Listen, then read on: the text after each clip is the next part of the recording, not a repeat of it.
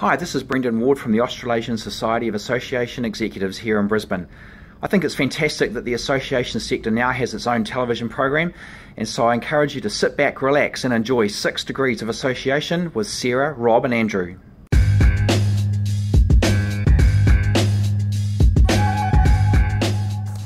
Hello yet again and welcome to another episode of 6 Degrees of Association, the only online TV show that's dedicated to association success.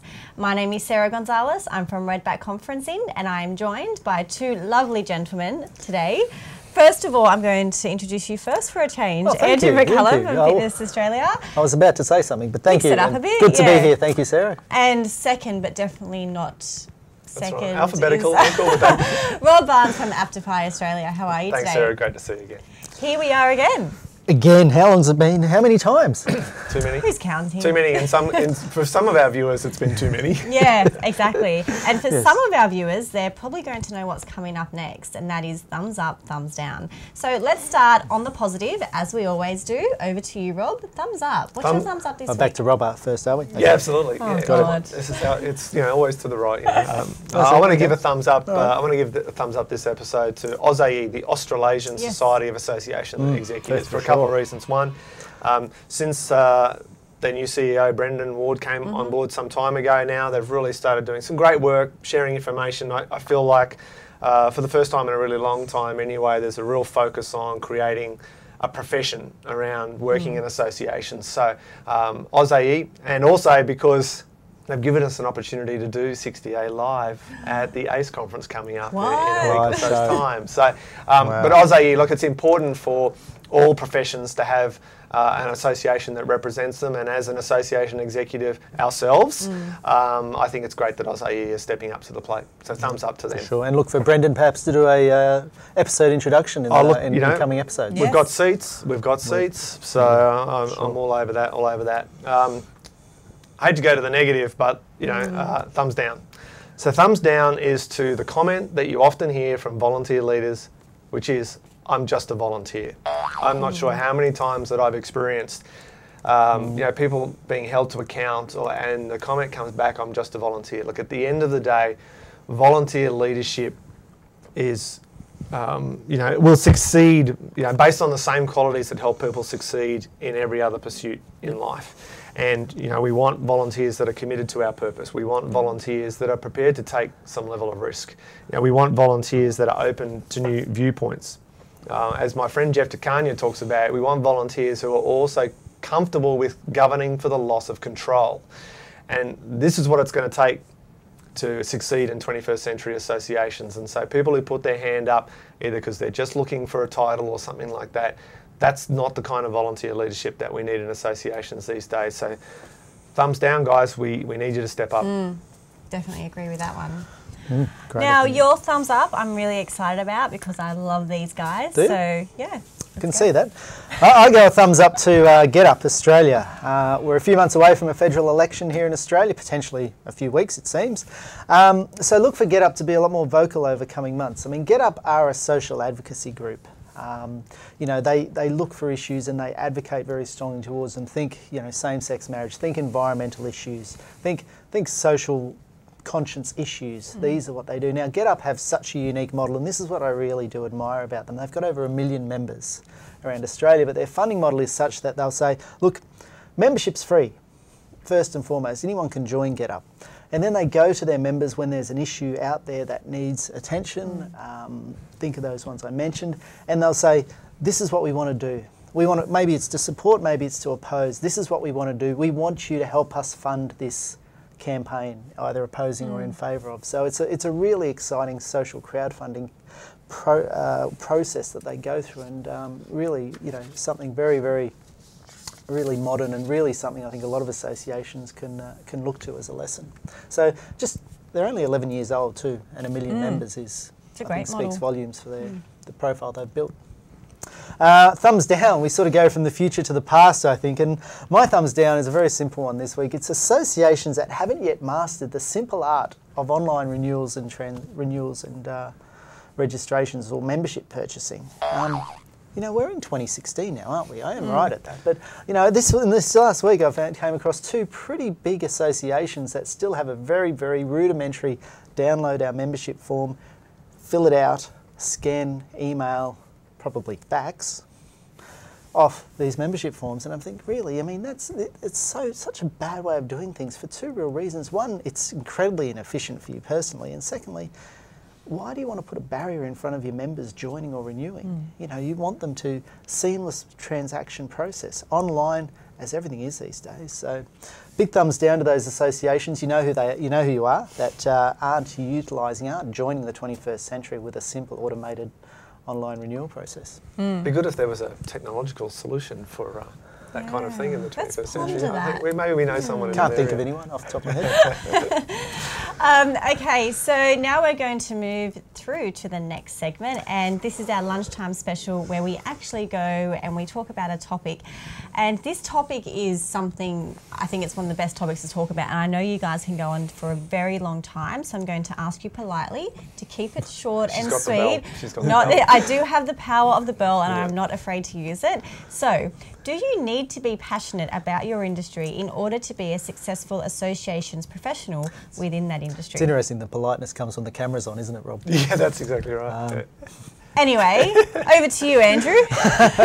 Thanks, and it is a fantastic question, you know, passion, and you know, and I think, Rob, you sort of feel, you know, is passion a bit overused? And I mean, what does passion mean? But, you know, I mean, the association sector is so vast, you've got so many different industries and so many different people working in those industries. But, you know, is passion measurable, and do you need to be passionate about an industry? I don't know, but I do think so. You have to be very informed. You have to have a deep understanding of the industry you represent. And I think that's probably, to me, overrides that passion.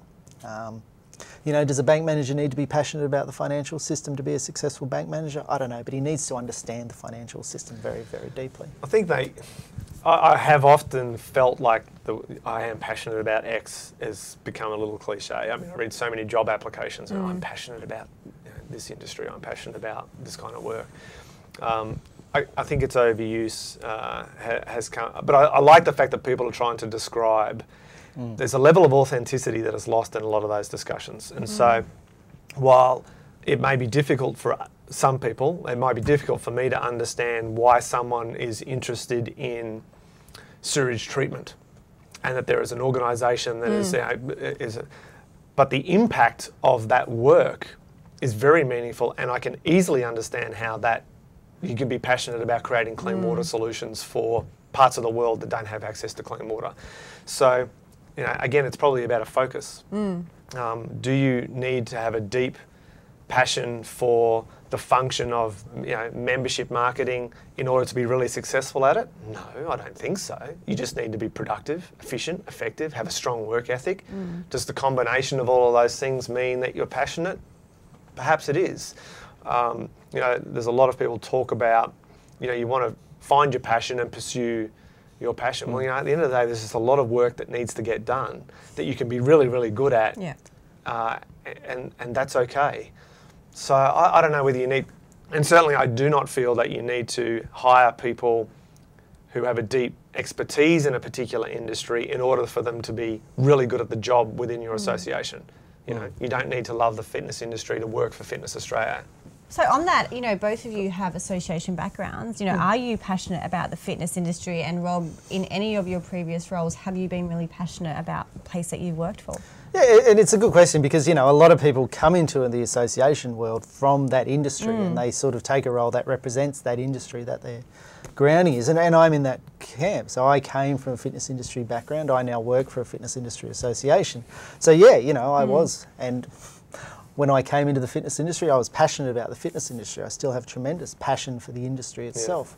Does it make me a better associations professional for a fitness industry body? I don't know. I'm passionate about the work I'm passionate about the impact associations can have on the world. And whether that's through employment with an association, which has been my previous life, whether it's through my employment with Aptify now and the whole idea of association success, that, to me, that's kind of where, you know, and that's why I like what AuSAE are doing in terms of promoting the profession of association management, because I do believe it's a profession and it's one that's not celebrated enough here in Australia.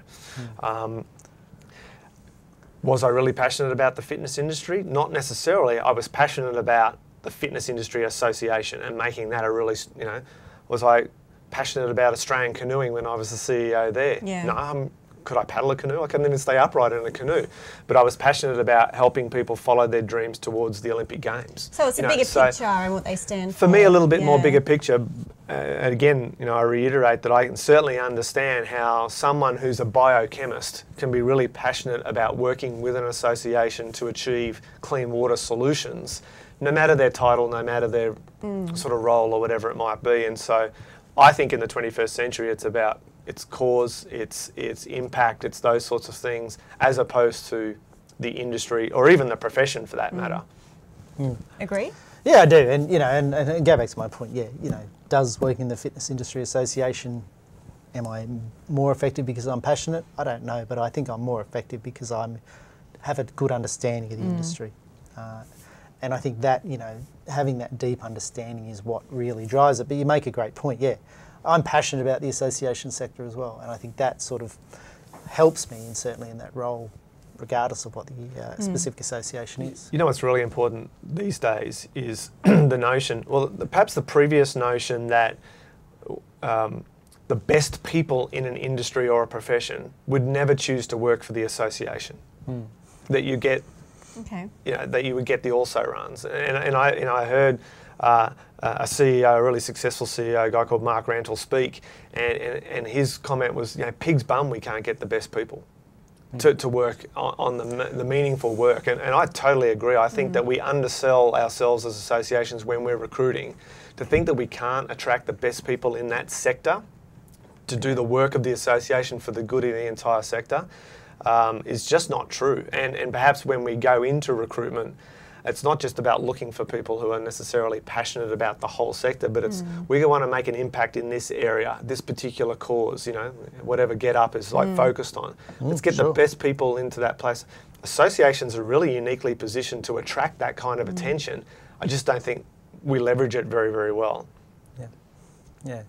No, great point. And, we mentioned our good friends at AuSAE, a passion obviously for the association sector is obviously driving a lot of their good outcomes that they're achieving at the moment. So when we talked about branding, we talked about branding not that long ago, for instance, we talk about the Institute of Architects. Well, of course, the Institute of Architects could really leverage someone who has a deep passion for architecture as a way of presenting what the impact of the Institute of Architects can have on the world. What they can do for their And so there's no question that at that point, being passionate about your industry can add value. I just think that, I've certainly, just saying that you've got passion for the industry doesn't mean you're going to get the job. Yeah, I think it's a very interesting point. It's, there's a few of those words, passion and engagement, and those words just come about. And I think it's probably a better question to ask, what do you not have a passion for? Because I think everyone seems to have a passion for everything they dip their toe in these days, and it just gets a little bit just watered down, don't you think? Yeah, look, there's parts of running an association. You're trying to hire great people to perform certain functions that are going to deliver great value to the work that you're doing. And I certainly believe that you can hire a membership manager at the Institute of Architects that's been the membership manager at the Institute of Actuaries, and they'll be very, very successful because of their functional expertise and their passion for creating engagement. Membership. Yeah, essentially. And so the industry itself, in that respect, it's neither here nor there. They will get deep domain expertise because they're passionate about it and they're going to research it and they're going to put their best foot forward. At the same time, when an association says its core purpose is to significantly move the needle on an issue, you're going to need someone that's passionate about that issue to lead that conversation. I'll shout out to our former CEO, Loretta Stace at Fitness Australia when she was there. I mean, she led that conversation about what the fitness industry's impact was on the Australian population passionately for a decade. And we followed her over any hill she wanted to walk over because she demonstrated that. So, but that's not enough. In a lot of places that's simply not enough. Or, as I say, if you've got a functional expertise that you're passionate about, then that's just as much value to an association.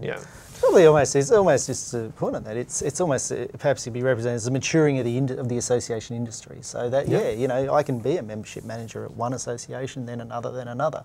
The skills I develop in that association membership space are transferable among others, and I don't necessarily need to be and have an engineering background to be successful in the Engineers Australia. I don't necessarily need to have a financial planning background to be successful for Financial Planners Australia. I need to have a solid understanding of the fundamentals of associations, what makes them work and successful.